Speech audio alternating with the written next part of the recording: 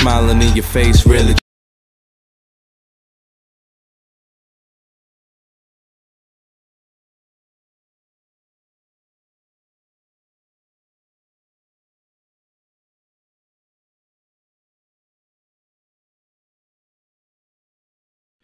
Hello and welcome to Behind the Mic and another episode with great people. This is how we do it here, and we're going to come with, I can't say no more, an artist. She's an award-winning artist, Miss Danille Black.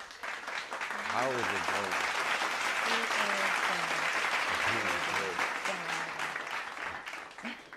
going?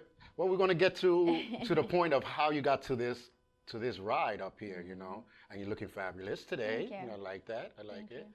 So tell the people, where were you born and raised at first? I was born in the Boogie Down Bronx. Oh, yes. Yeah, down Arthur Avenue and Morris Park and Pelham Parkway, those areas. And so, yeah, I was born there June 7th, and we then moved up to Yonkers, and I became a Bronkers girl because I went to school in the Bronx, but I lived across the street, which was Yonkers. Right. So I had like the best of both worlds. That's good. That's good. So, you know, Bronx was burning, you know, out here. Yeah. So I love when I have another person that can relate. Like, I was born in the Bronx, and it's not the way it is now. The only thing I can say that I love that is now is the technology and the buildings and stuff like that. But the way the people are, I liked it back in the 80s, you know?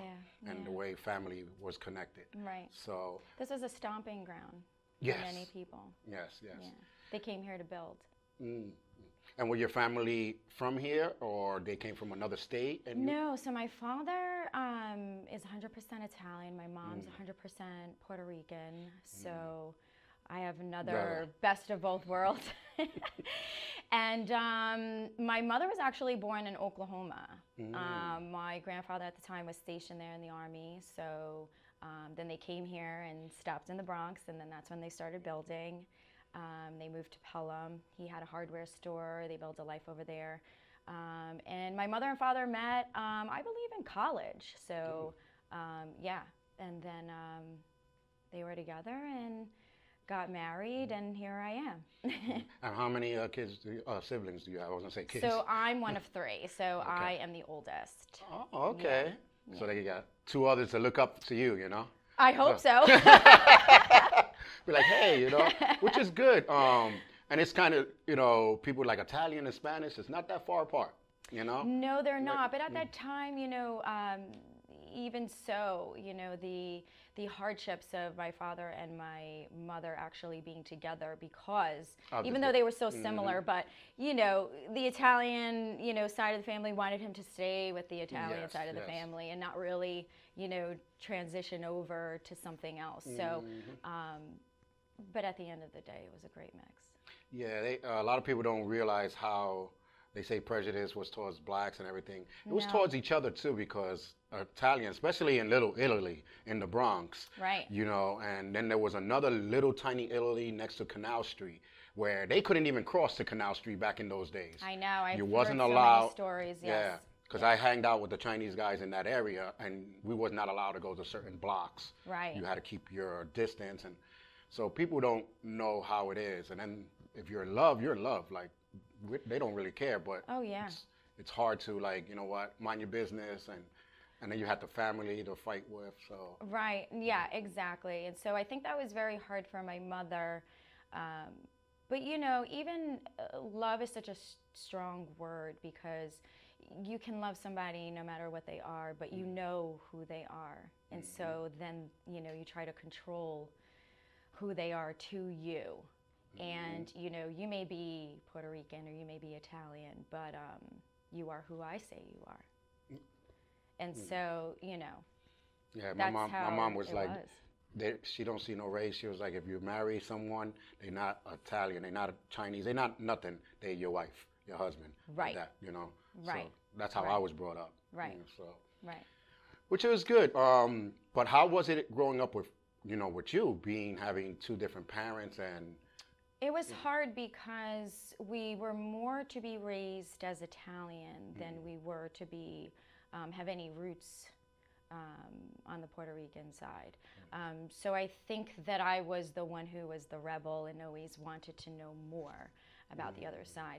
And I think that that really came about more when I would dive more into music. And, you know, when Selena came out in the movie and everything, that was like, oh, Spanish music. And, you know, she was crossing over into English, and the whole, like, you know, duo thing of her being in music in English and Spanish. And so I was just like, that's really what kind of started to bring me more into my roots. And, you know, of course the food was always there. You know. Hey, listen, Italians have some good food oh, too. both sides are, I mean, you can't go wrong either way. You really can't. So that for me was very interesting, and constantly, you know, just having to stand up for myself and say, well, I'm not this nor that, but I am all. You know, first and foremost, I'm American. That's how I see it.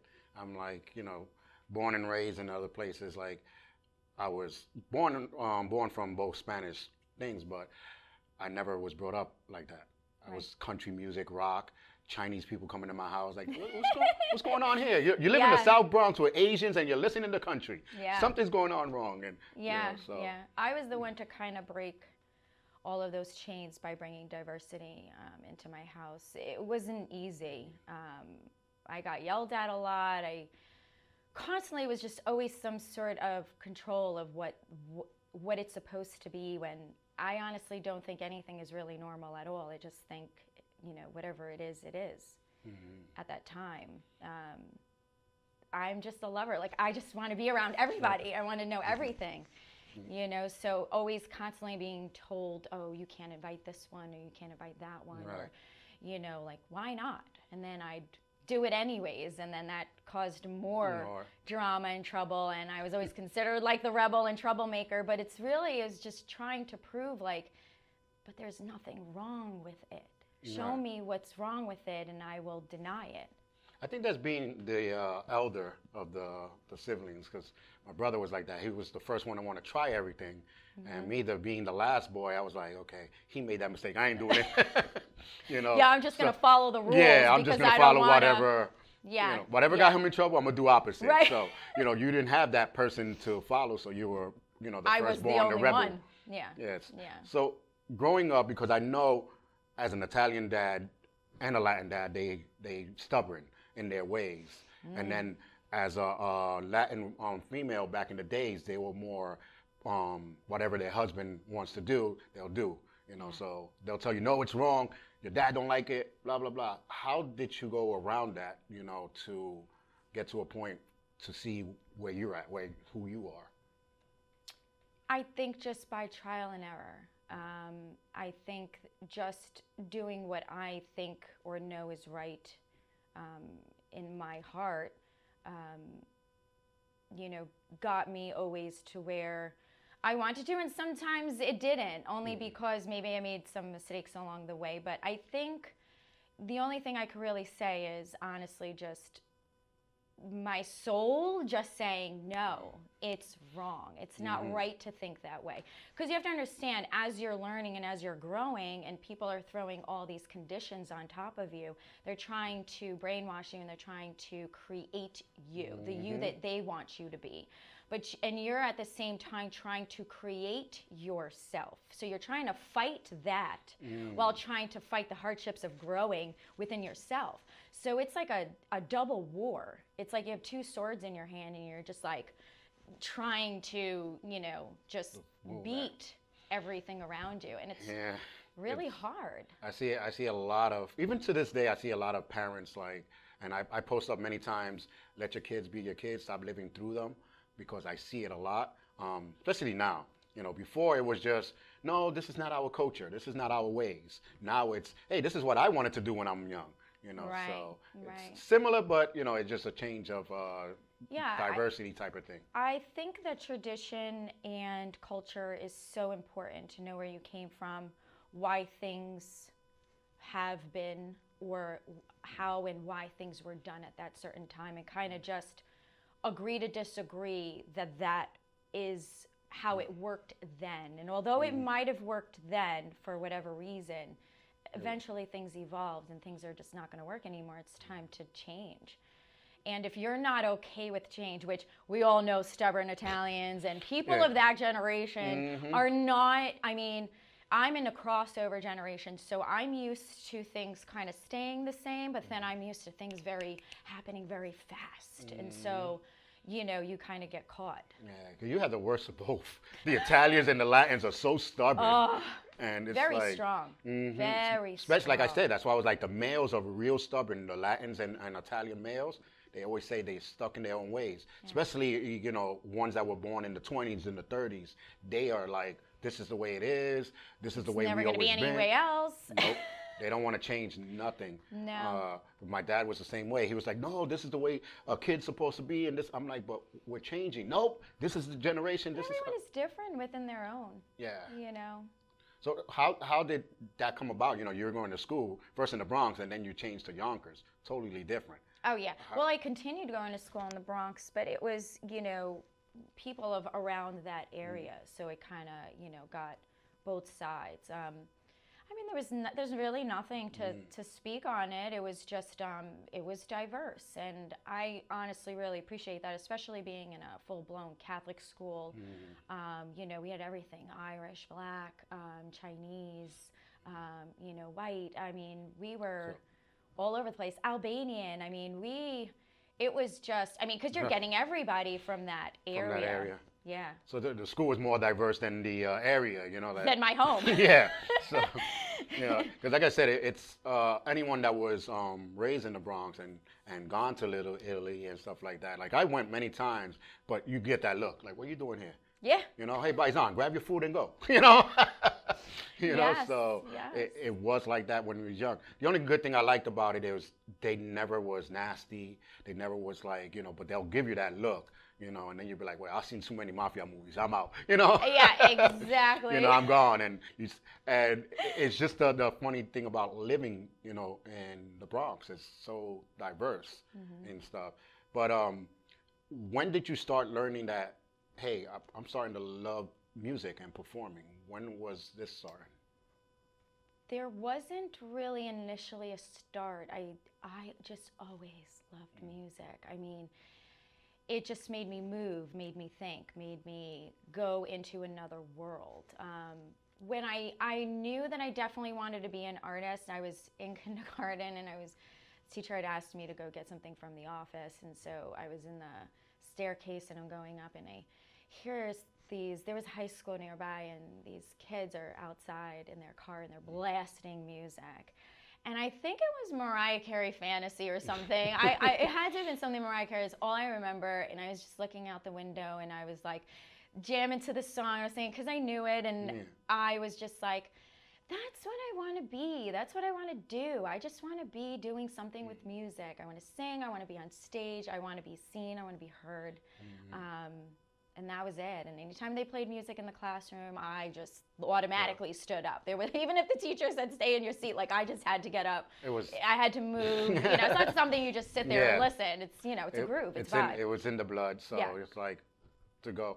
So, you know, when your parents learn of this, because again, the stubbornness is coming in, and then they see you dancing to not opera, not Italian, not salsa, nothing like that. How did they react, like, towards when they see you doing, you know, when you were younger? Well, you know what? My household, when it came to music, it wasn't a big thing. We listened to everything. I mean, my parents would take us to Tower Records when they were about. I mean, we would walk in there and I would just be going through all the CDs and like picking the ones that I think, you know, like all the new stuff. And I mean, they allowed me to listen to Salt and Pepper, Brandy. I mean, I wasn't that conditioned to be like, no, you can't listen to this. I mean, my parents listened to Motown. I mean, we would just groove. Music was a big thing in our household. I think that when it was more than I was getting into the Spanish music, that it was like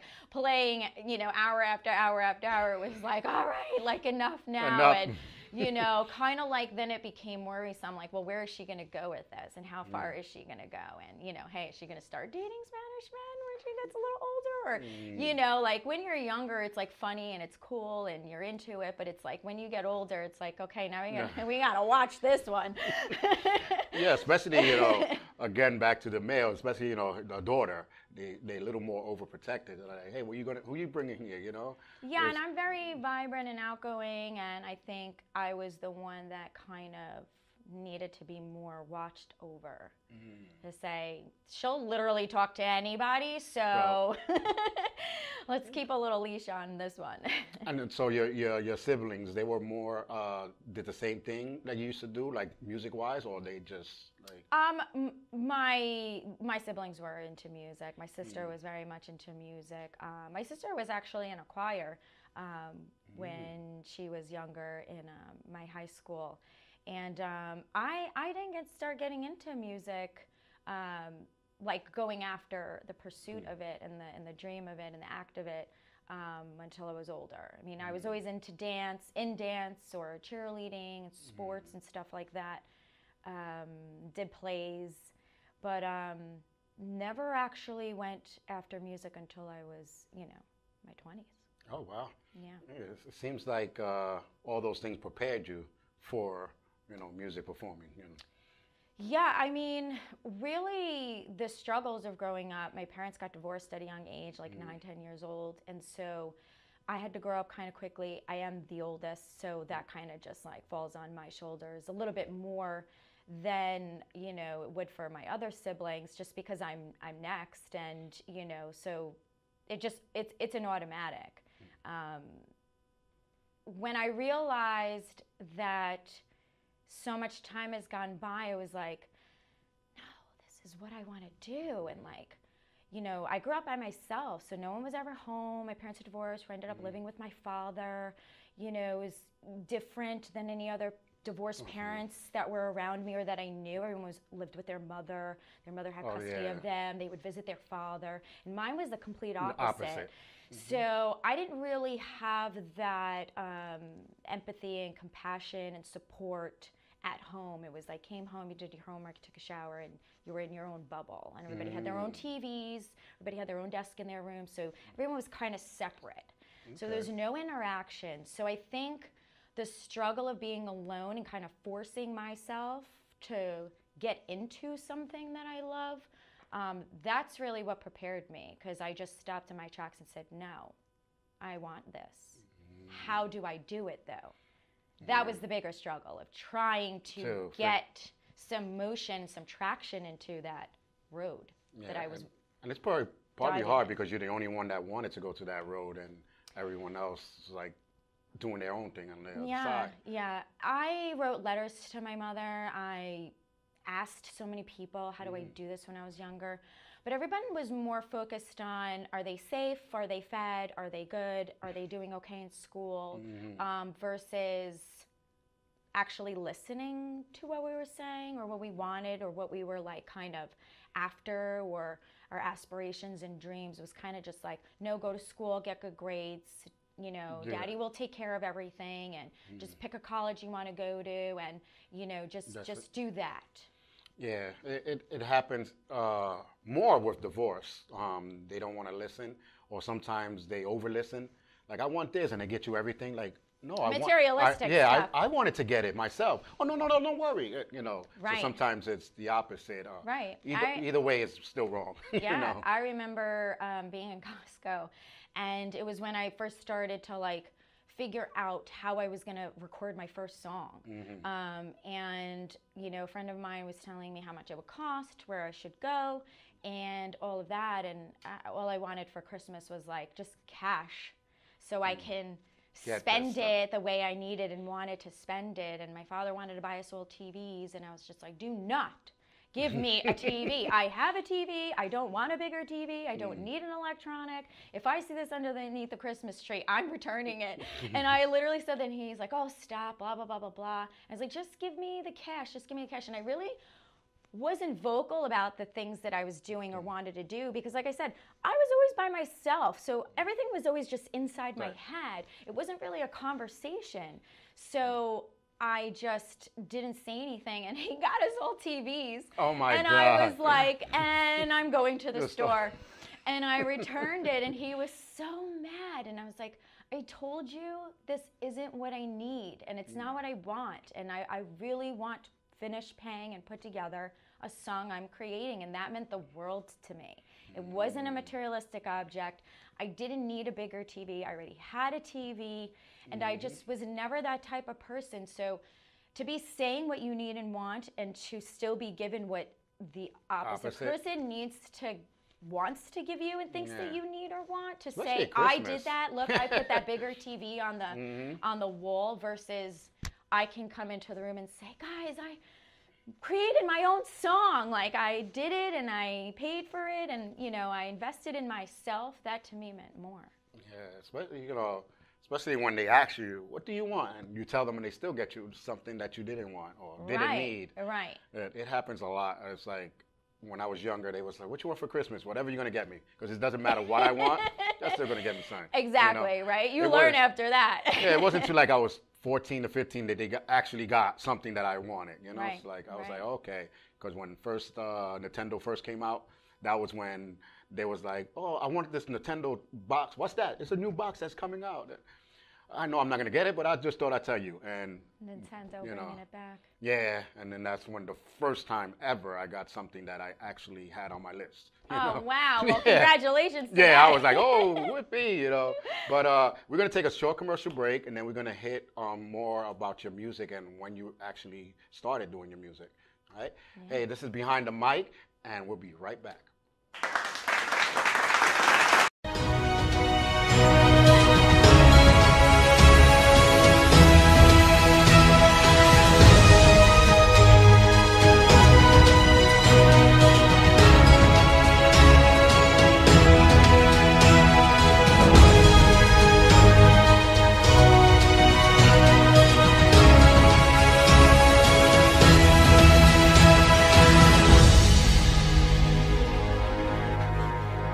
Hello and welcome back. This is Behind the Mic, and again, we're speaking to Danille Black, and we're actually finding out so much stuff about her.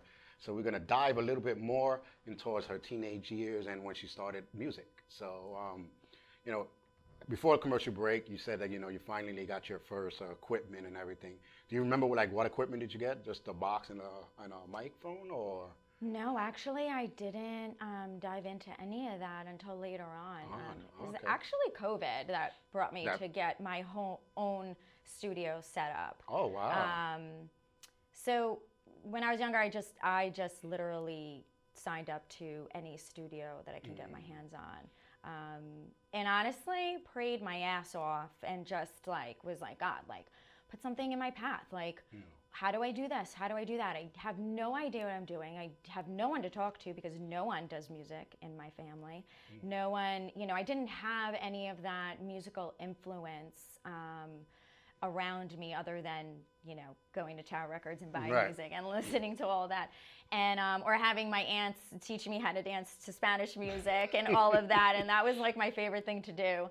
And so I just started recording and you know, meeting one person after the other, connecting, and, you know, having friends connect me with other people and stuff like that. And so how I dived really deep into it and started really recording and building Danille Black, who wasn't Danille Black at first. I was working and my girlfriend calls me and she's like, I met this producer guy, engineer, and I hope you don't mind, but I gave him your number, and he's looking for a female artist, and, you know, he seems pretty cool. And so I was like, what? I was like, all right, awesome. And I was so nervous because I was like, you know, be careful what you ask for, because it's like actually happening. And so that was my first look of manifestation. That was my first realization that, hey, if you put it out in the universe and you ask for it and you pray about it and you kind of make the steps and the things, you know, you're walking towards those things that you're asking for and kind of making the moves and the connections, it eventually is going to fall in place. So we did connect. And from there, I would spend almost every weekend driving up. He opened his home to me, him and his wife. They had a large studio downstairs, and I would stay there. And, you know, when my family and my father actually realized, like, what I'm doing and where I'm going, and, like, nervous as hell, like, you're not coming home, you know, you're going to stay there, who are these people, and da-da-da. And, like, I'm aware and I know that they're angelic people, and, you know, and all of that. And, you know, it was hard because I was always caught in the middle, you know, I'm the oldest, and, you know, he wanted me to be home, and, you know, what are you doing, and is this safe? And I don't know anything about it. I don't know about that world, so I'm nervous. So, you know, but I just kept going with it. And what was the, like, to bring you towards hip hop and everything? Because a female in the hip hop world in the 80s and 90s wasn't so big. Maybe, like, the biggest name that probably came out was Queen Latifah, Salt and Pepper.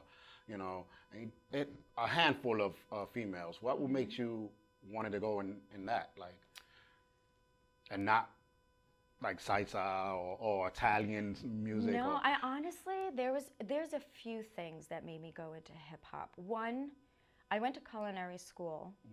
I was told a million times I would never do anything with it. I would never make anything of myself. This is a waste of time. Da-da-da-da-da. But I think just for me being so out there and creative, that I think anything that I went for, I was going to be told the same thing, so it didn't matter. So when I went to culinary school, I thought I was going to open a bakery and do things with that and make cakes. But like I said, I had this fire in me for music. And so although I created my own ballad song, platforms, I started to rhyme recipes. Oh, wow. To remember them? Yes, to old school hip hop beats. And as I started creating that, I said, oh, maybe I should, like, rap and rhyme about my own music, about my own life, and you know, create original music. I love hip hop, I love the rhyming, I love the flow, I love the beats. Yeah, every other white girl's probably singing their song and their heart out and whatever, but, you know, I wanted to go and be different. I wanted to do both, because I can never just be one or the other. I have to be in the middle. I have to explore everything. So another artist that was recording in the same studio with me called me up one day, and I'm in the store, and he said to me, you know, Danielle, you're not a rapper. You shouldn't be doing this. The stereotype, right? Yes. I was going to ask you about that. You shouldn't be doing this. And what the funny thing is that he was black. Right. And so I'm like, we have so many songs together, and like this is so unsupportive. And like anyone who's beginning to venture out and doing something that they love and don't really know how to do it or what they're doing, it's honestly, everything's a learning curve from the very beginning, and ever so. So I didn't really know how to rap or how to be a rapper, or the, you know, confidence of being it. I evolved into it. And so I think he was just criticizing me and just judging me off of my beginning. Right. And which is fine and dandy, but stay in your own lane and mind your own business and let me just do what I'm doing. And, you know, I think that he thought that, like, I just wanted to be like a chef rapper, or, you know, I was just gonna drop albums of just rhyming about cooking, but it was like, no. And like, you know, I want to evolve. And it was funny because we were together with a bunch of people, and some kid, he like saw some sort of light in me, and he was like, so are you gonna write the verse to one of the verses to his song? Like, you know, let her write a verse. Like, don't just let her do the hook. Let her write the verse. I know she has something. I know she has something. And he was so against it. And I was just like, okay, well, noted. But that's how I got into rapping and rhyming. I think it was more not just the rhyming of the recipes, which is a brand and a company that I created. It's called Musical Chefy. It was more so that I didn't like to be told I couldn't do it. So I had to prove to myself and others, no, I can do it. I think that's that word, you can't do it. You can go either way. Like some people are like, okay. But then stubborn people be like, oh, wait, I was going to quit, but since you told me I can't do it, now I'm going to wind up doing it. There was many projects that I know I did not like, but since you didn't like me doing it, I'm going to do it. You know what I'm saying? Yeah. And then I quit on my own time. And that's why I was saying, like, I'm a master of many things, you know, because, a jack of all trades, but a master of none. Because so many things, I tried it, and I'm like, I don't like it. But then someone said, oh, you can't do this. Or what? Now I'm going to do it as way better than you, and then I'm going to quit. Right. I think the most important thing is prove that you can do it 100%, right. 110%, and then put it down and walk away. Yeah. I would say if you don't try at least to do it, then, you know, they didn't fail. You fail basically yourself. And I don't care how many people tell you don't do it or you can't do it. Just do whatever you can do. And listen, I tried my best. Now I know I can't do it because I tried, not because you told me I can't. Exactly. So, which is good. That guy didn't even know he was pushing you into being great in what you do now. So. My biggest inspiration is negativity or just a non-believer. Oh, yeah. You know, because it wasn't that I was trying to do something that I couldn't do. I was trying to do something that I felt inside of me that I should do because it's something that I stumbled upon. I never in my right mind ever said, I want to rap music or I want to be a rapper.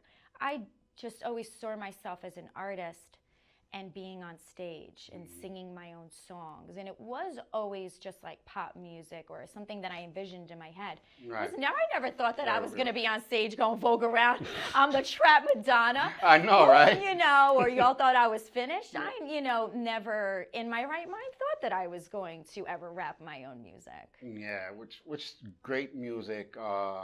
But, you know, again, you have probably two things going negative for you. You know, they see you as white. They don't see you as mixed.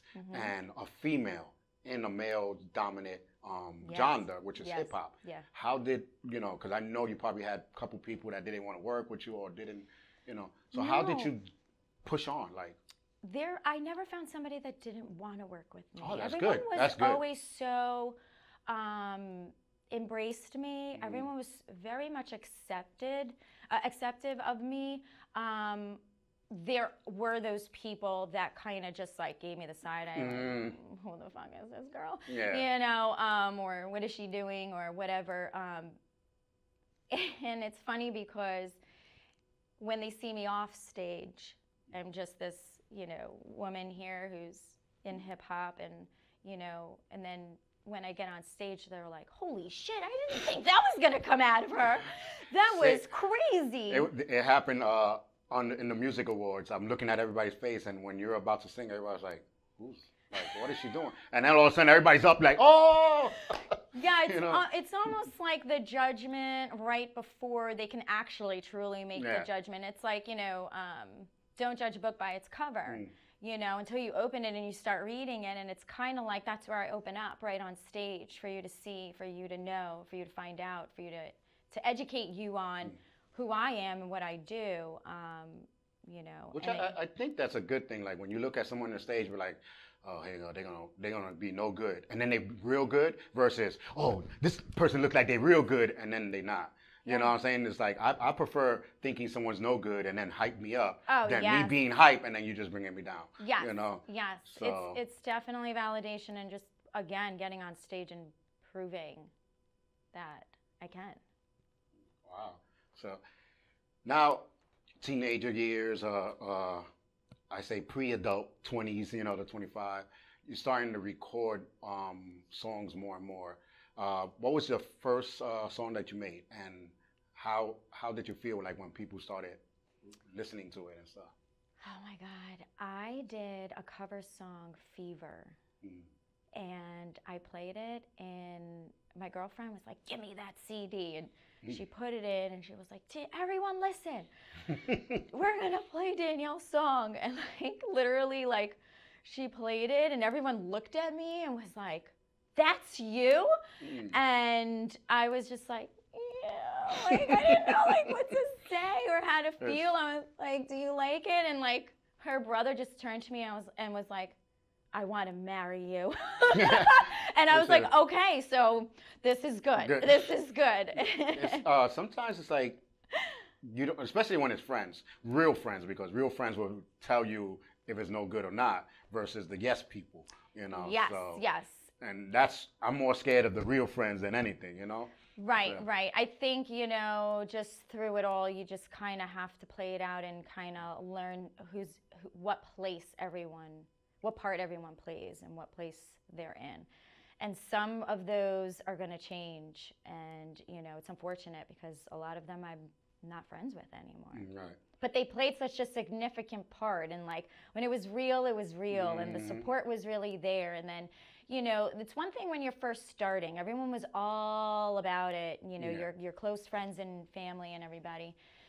And it's so alive and so present and so there. But then when you come out with your second album and your third album and you're going through the process, it's like people start to be like, "Oh, whatever." Yeah. Because they're not about the journey. Yeah, I don't know if it's about the journey. I think sometimes it's the people that's, yay! Oh, wait, she's making it. I didn't think she was going to make it. You know? I didn't think she was going to continue. Yeah, like, and that's why everybody's like, "Oh, man, everybody was for me in the first year." I'm like, yeah, because they thought you wasn't going to make it. They was like, let me push her, you know, help her out. And support her. Because it's the same thing with our business when we first started. We had a lot of people want to do this, and then all of a sudden they like, wait a minute, this guy's not playing. Right. You know, and then you start getting the haters coming in, you know, so. And the naysayers and people just kind of trying to, you know, hold you back or make you think like, just give it up already. Yeah. I'm like, the more that people tell me to give it up, I'm like, okay, cool. And you see me out there doing more and more and more. Because like this platform, it was just a mindset thing. Like, who would think a kid from the Bronx wanted to be a FBI agent, winds up to be a criminal analyst, to a host? Like, the whole journey is crazy. And like you said, you know, you didn't want to do this. And then all of a sudden it's just like, okay, you went from baking to singing and rapping. And so it keeps going. Now, how did your parents take it when you told them, I'm going to be a rapper? And they probably was like, what, Macy's? Like rapping gifts? Like what? What's you talking about? Which I absolutely love to do. It wasn't necessarily that I said, this is what I want to be. Right. I just kept creating.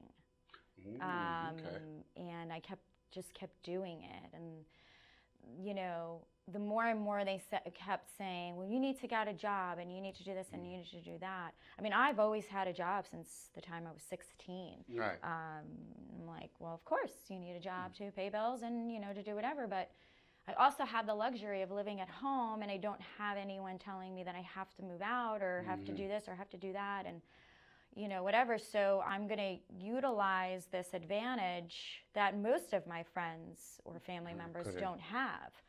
And in a good way, by pursuing my dreams and going for things that I believe in. But I think, because I had opened up a baking business. Right. And so because I was doing that, I was kind of doing music and building that on the side because I wasn't out for everyone to hear and to know when I first started. So I was doing that underground and developing.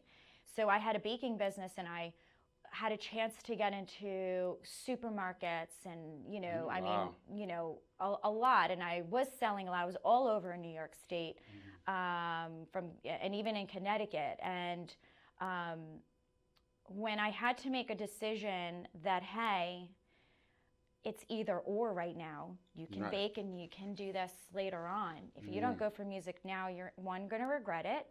And two, you don't really have the funds or the needs to be able to get this $500,000 project going because my product was so good that no one would sign a confidentiality agreement for my recipe. Ah, okay. You know, they made the same product as me, wanted them to co-pack it, and they just they wouldn't go for it. So I knew my product was that good, but it wasn't the right time. And it was hard to let that go because it made me feel as though everyone's going to look at me like I'm a failure, or that I failed, or that I'm confused and I don't know what I want to do and I'm choosing music over that. But I knew, as hard as it was, that I had to let that go because the time was now for music. And it's hard, especially when you have a business, again, coming from Latin and Italian family. They like, no, business first, profession, like, you know, because when a Latin or Italian person says get a job, they don't mean get a corner store job. They mean a profession, you know? So that's Pick why. a career, stick with it, clock in, clock out, get married, have children, and move on. Yeah, that's their goal. Just do what everyone else is doing. I'm the more norm. of the road less traveled. Right. To them, it's the norm. You're supposed to be having this by now. And I heard it many times. It's like, when am I going to get a grandkid? I'm like, I'm still in college. Yeah, I know. I'm like, okay, you know, like, so that's their norm versus our norm, which is good. But then that's a big leap, though, if you think about it from a secure, well, business is never secure, but at that moment it was secure. I mean, I was making some money, but the thing is that, you know, to really make that big bank, I had to find a way to have my own place. Right. And I did, and I put all the pieces to the puzzle and built a plan and got a lot of people involved. But my family wasn't going to go for it. My father wasn't going to put the house up, you know, on paper and say, hey, if her house, if her business fails, you know, you could have my house. Like, that wasn't going to happen. So the opportunity was there, but when you're the only person that really knows and believes in you, I mean, they always say in school, never use your own money to build a business. But I actually think the opposite. I think use whatever you can, whatever you have in your hand to get to where you need to get to next. Not thinking about 10 years from now, next. Whatever you have now to get to the next step is what you focus on. I think that was the old phrase a lot of people used to use. Don't use your own money to open up your business. But then I realized when you open up your own business and do that, people with money come in and help you even more. Correct. It was like, when they see you invested your time and your money, and this is going up versus let me give you your own money and you'll probably be lazy and don't even pick up the business. Right. So, you know, before, because people were wanting so much business. But now I think you need to put your own time and effort into anything. You know, music, business, whatever you do. It has to be your time, your effort, and your love.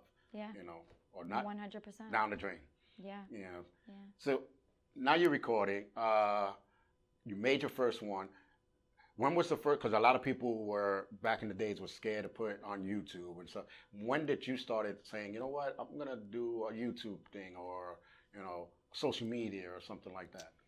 So the person that my girlfriend had connected me with that I spent a lot of time, I mean, we worked together maybe 3 or 4 years, and I had to call it quits because there were some issues and I really wanted to evolve and I really wanted to be pushed more, and I felt that there was a little bit more fear on their side than there was of mine. I have enough fear, enough, you know, criticism that I give to myself.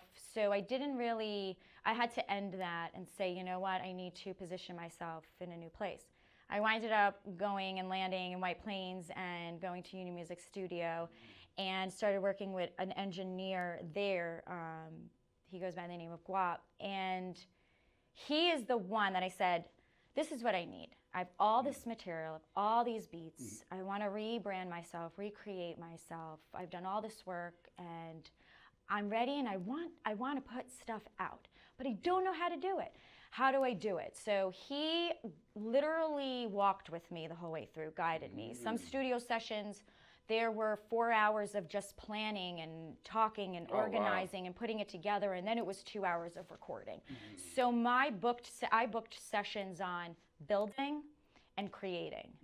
And that's how I worked for a while, 1 year straight, and then I released.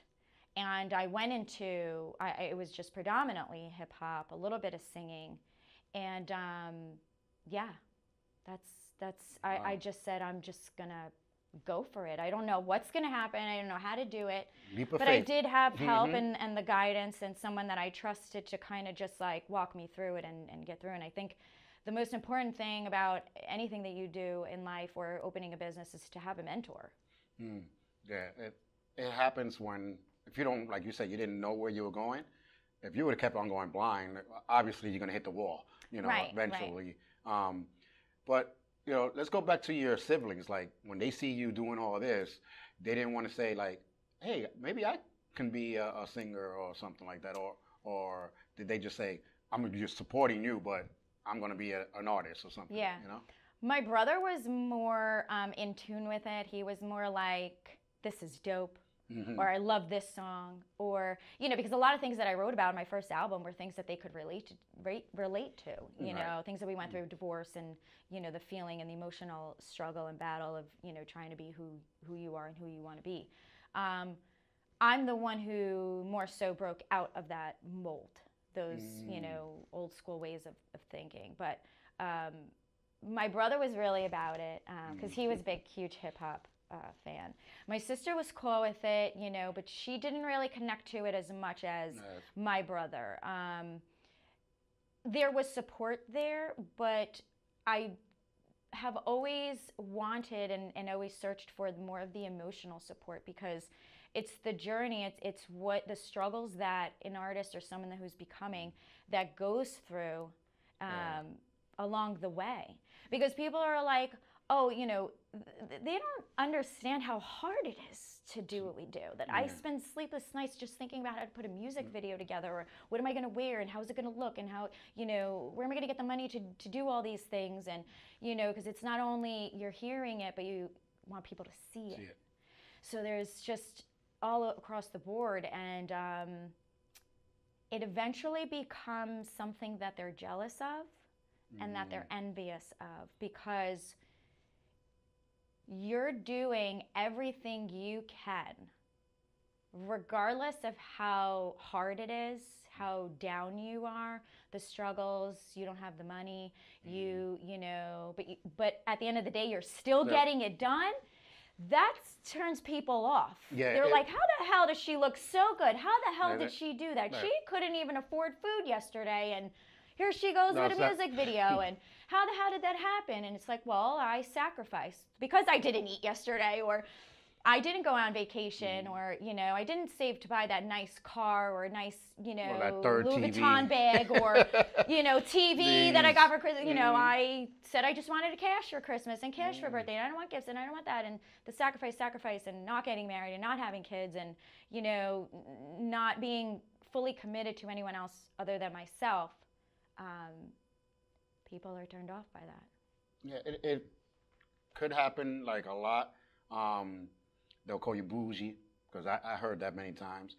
Oh, he's bougie now, huh? And I'm like, why? Because I don't want to hang with you guys?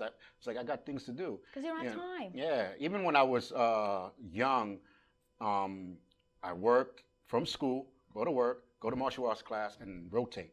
And then when I started fighting, I would start traveling. And people didn't understand that. Oh, you don't got time for us, you're a little bougie. But in the beginning, when they see me practicing outside, it was all good. And, Dandy, oh, yeah. Look at he knows how to kick high now. Oh, yeah. People think these types of things just happen overnight, and they don't. Because it's kind of like you see them, now you don't. Or you don't see them, and now you see them, and you're like, wait, what? And that's why I say the transition, it's so supportive in the beginning, and it's so like, wow, cool, this is awesome. And people think like, oh, you put out a first album, like that one doesn't make it, you're not going to make it. And the second one, and it's funny because when I put out my first album, 6 months later, I released another one, and then I was on the radio. And so the faces people would make would be like, wait a minute, you're on the radio? Like, and they do this like thing, like you're on the radio, like, whereas before it's like, oh, I hope you make it, and I hope you're on the radio. Then as soon as you make it, it's like, and then it's like, wait a minute, like, in my right mind, I really didn't think that it was that good, but I guess that, who she paid, right. You can pay money for anything, right. And then the transition, and then you have my brother, there was an argument, and he said, not all of us can always go after our dreams, and at some point, you know, you just have to, you know, I think it's just time, you know, and this is around the time that I was like just on the radio, like maybe 6 months before or so, or a year before, and it's like, what do you mean? Like, I'm already making leaps and bounds. Like, what are you talking about? Like, why would you even say that to me? Or, you know, another family member, not family member, but close to my family, saying to me, you know, Danielle, you should just wake up and just think you're never going to make it. And I'm like, those are the cruelest words anyone can ever say to somebody. And that's something deep within them, that they are just so heartbroken and miserable that they just want you to feel. A lot of them is like, it comes probably from a good place, but since they didn't make it and they failed, they scared that everybody else is not going to make it and fail. Instead of pushing them and saying, hey, listen, you're doing this and I did it and I failed. So change this. Or, instead of giving you advice how to change things, they don't do it. Yeah, it was more in the context of, I know better how you should make moves and what you should be doing versus then, you know, how you're going about it, you know, and the life and struggle of an artist. You know, you hear crazy stories of actors, you know, waitressing and, you know, doing all that and living in their cars and this and that. And, you know, that was their struggle. Mine was living in a toxic environment. That was my form of poison. That was my form of my battle that I was willing to stay in to get to where I needed to get to, because it was not only easier, but it was also the only way I saw how. Where other people are, you know, I rather sleep in my car for a few years than pay for an apartment, because I rather spend the money to make sure my acting skills are on point. Yeah, the sacrifice, and then a lot of people would not do that sacrifice.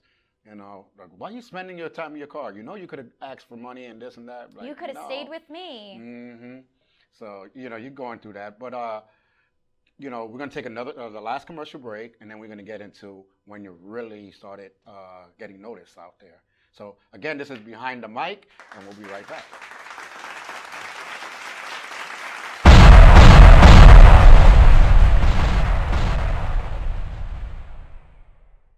The music you want to hear. You're listening to New York City's LDM Radio.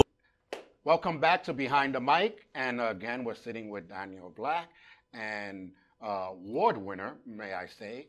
And now we're getting towards your music. When your music started going great, you actually put it on our station, our radio station, became a nominee. First of all, I would love to hear, how did you hear about the radio station first? Because I don't even remember. I know I got the email and we put it up. That's all we remember. I was working with a PR. Oh, I'm forgetting her name right now. But I had a PR, someone that I was working with, and she's the one who connected us and got me on to connect with you and submit my music. And I completely forgot about it, and then you guys reached out, and then it went from there. Yeah. One of the songs, Finish, right? That one, I was a little upset about it because I was going to grab it for my show, but the one show grabbed it for theirs, which is a female show. Yeah. And it was just a perfect timing because they were going through some stuff, and they had the naysayers, you can't do this. And so that song came out, and she was like, wait, you thought I was finished? That's a good title. And I played it for them because they didn't have a theme song. So I was like, hey, listen to this song. Oh my God, that is great. And they loved it. And to this day, they play a little piece of it in their intro so they can say, and they tell people, you know, so it never finished until you want it to be finished. So, which is good. And, you know, we put it up, and my thought was, okay, a female rapper.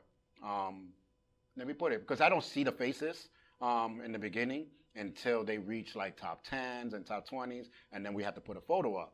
So then I was like, wait a minute, this is not the girl. And I was talking to my staff. I'm like, I think y'all gave me the wrong picture. Y'all gave me a model, and we're looking at a rapper. And they was like, no, that's her. I was like, look at her page.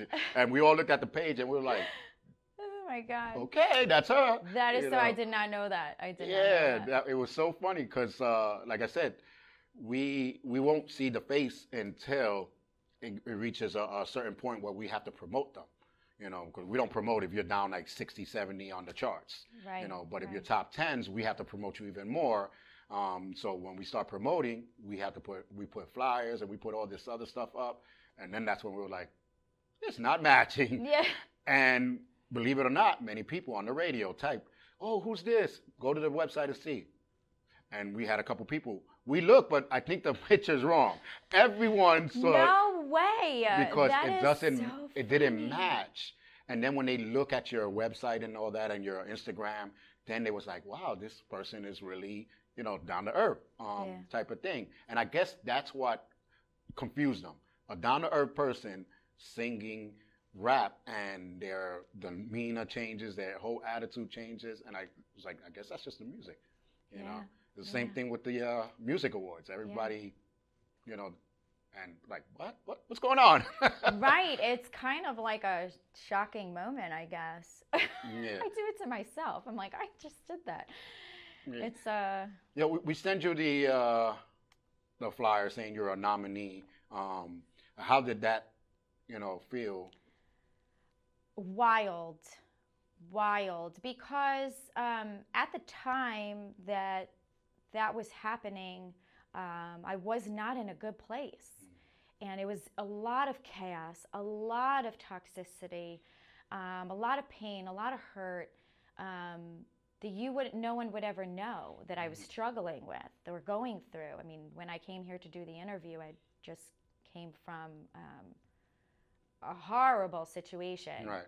And I was here to do what I needed to do, and that's it. But when I heard it, it was more of like validation for the strength that I've had. It was an award that I won, not for my music, but for the strength of not giving up. It was like another little piece to say, keep going. Another little piece to say, I see you. And so to me, that was validating. That was what I received the award for, strength. Which is good. Love hearing stuff like that. Because each person that won the award, when I asked them, they similar to, wow, this really put the nail in the coffin. And I was about to quit, and I kept on going. So, which was good to do that. And we keep striving to get better and better, and with the artists and stuff like that. So, you had 2 nominations, right? Mm-hmm. 2 in a row. So you're a 2-time nominee, a 1-time award winner, and first female hip hop winner. Oh, so that's blessing. Another nail in the coffin there too. So it's back after back, there's things going towards you. Like you said, it's a validation of your struggle. So when you won that award, the nomination first, did you tell anyone, and how did they take it? You know. Oh, everybody was super excited. But it's always crickets, at certain times too. It's, you post things and it's like, well, why didn't they share it? Or why didn't, like they would in the beginning, Right. So now I don't focus on any of that anymore. It's more of like, I have people that I don't even know sharing my stuff. So that to me means more than anything. I'm just like, well, they're just my friends, family, and they have their own lives, and it is what it is. It's never going to change. It's always going to be like that. But people were excited for me because so many of them did vote. And so it was validating that they would, go out there and, make that vote and do all that and, show that support. But yeah, it was amazing. It was more crazy when I won it and I was on my friend's porch and she's like, when is this award thing on? Isn't it supposed to be on tonight? And I'm like, yeah, I'm trying to connect to your Wi-Fi and I can't connect to it. And like, we're sitting on the porch and she's drinking a glass of wine and we just got back from a long day and we turn it on and then we're watching it and then, you know, we're just like looking at each other. LDM Music Award winner for the hip hop category goes to. I don't know. I don't think so. I really don't think so. Like, thank you, but I just don't know. I just know. And then you guys said my name and the surge of energy, we literally, like, I felt like a ping pong ball. Like, I was like sitting in this seat and all of a sudden I was up in the air and like we were both in the air. It was like at the same time where we just jumped and like I dropped my phone and we're screaming and it's literally so like 8, 9 o'clock at night. Like people are like sitting on their couch and like we're outside screaming and people probably thought we were crazy, but we were crying and screaming, and then we were like, get more wine, and like, then it was over from there. Oh my God. Yeah, it's just again, like you said, when people say you can't do, we did the first award. Why are you doing awards for an independent artist? Nobody knows them anyway. I was like, that's the whole purpose of doing it. That's the point, yeah. So to people to get to notice them. Right. We play, like they hire us to do music outside for the businesses and all that. And in our contract, we state, we are going to play independent music artist songs as well, not just mainstream. Right. So we let them know that. Parties, we're going to play. So they was like, oh, it's never going to work. No independent artist is going to give you their music anyway for free, and you're going to play it. I'm like, well, we're not winning money. They're not getting money, but we're all getting noticed. Right. 7 years later, you know. There you go. We're doing it. So, playing and the more they tell me, music is awesome. All someone has to do is Shazam and just be like, hey, who's this? And we have many people that we play their music, like, who's singing that? Or they'll dance to it, or and they don't even know who is it. They're like, oh snap, who's this? And you know, we'll tell them, hey, it's on the radio station. So half of your votes as well came from people voting on the radio, or they'll text us on the radio and say, I want to hear this song, or I want to dedicate this one on this one, and that's a point. That's a point, you know. It just fills my heart to like hear that people, you know, chose me. Right. You know. And which is a good thing. Like I said, half of the people on the radio would choose the person for their song because they don't see them. So now it's like The Voice. You don't see them, so you have to. It's so amazing. Pick them for their voice or their lyrics or whatever above it, versus your friends just voting for you because they're friends. So you know, and then you'd be like, oh, I got 3 votes last time, and then all of a sudden you're a nominee, and then it shoots up. Right. So, which is good. We're running out of time, but where are you going to be going from here? Like, what is your next steps? You know.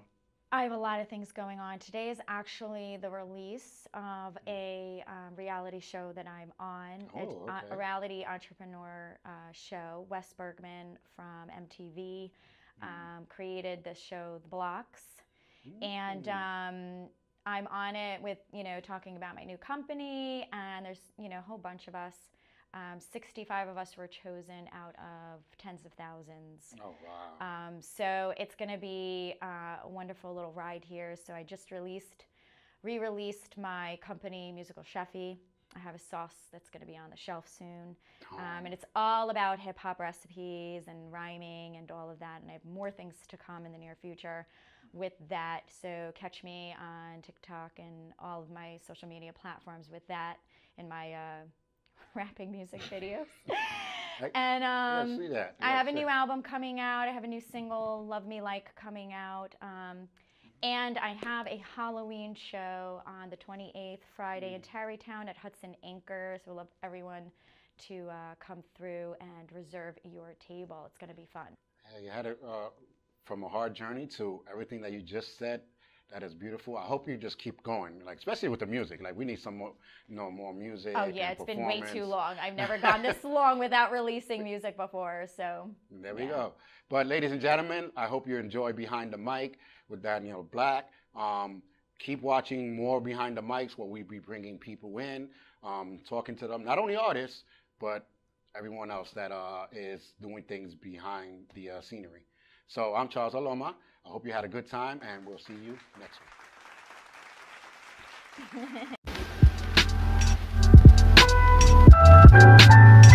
Baby, hold it down for me. Haters smiling in your face, really.